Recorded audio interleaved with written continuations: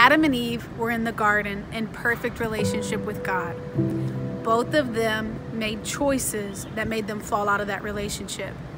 In result of that came shame, because anytime that we do things that separate us from God, we become ashamed of ourselves, not because of God, but because of Satan's lies about those things.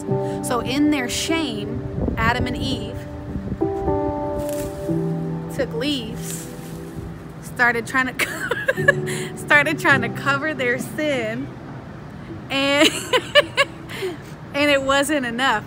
This is what we are trying when we sin, separate ourselves from God, make choices we know hurt our relationship with a loving Father,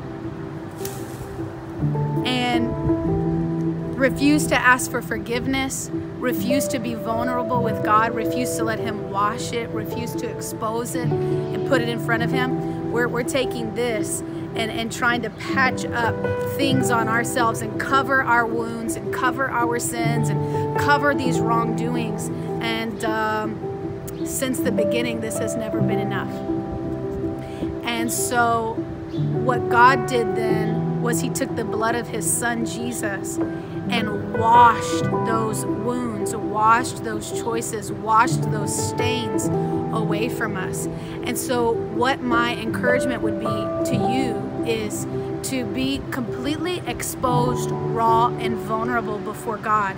Get rid of this attempt of, what we do is we perfect ourselves up, we polish ourselves before man, and somehow we think that that makes us clean before God, and it's not so. When we become clean before God is when we remove these, and then there's this huge exposure of our wrongdoing before Him. There's this nakedness, and then God can then touch that naked place and begin to heal us. What I'm saying is stop hiding. Stop hiding your wounds behind ghetto Band-Aids that don't work, Band-Aids that don't work, and let the blood of Jesus come and wash you by exposing yourself, exposing your sin and your vulnerability before God, and asking for His help.